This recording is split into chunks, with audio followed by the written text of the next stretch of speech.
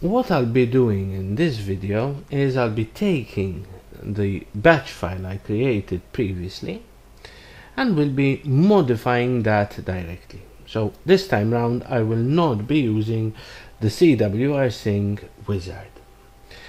Some of you, especially if you've used CWRsync or rsync before the wizard came into being, might be familiar with this method. What I'm going to do here is, number one, I am going to reduce the amount of information returned by the rsync utility. I'm going to do that by removing 2 of the 3 verbose parameters.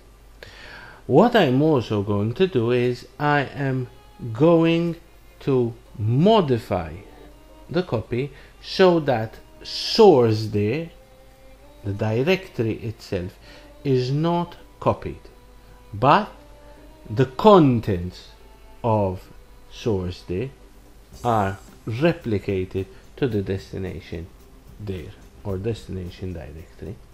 I do that by appending a slash to the after source there, as you can see now. Now, having done that, I save and I'll run the command.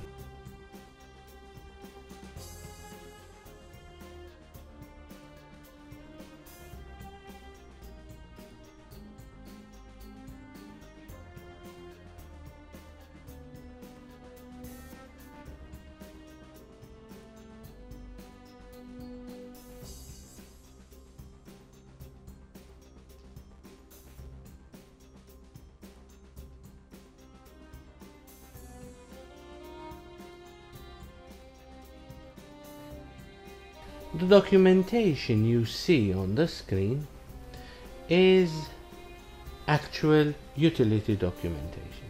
So if you want to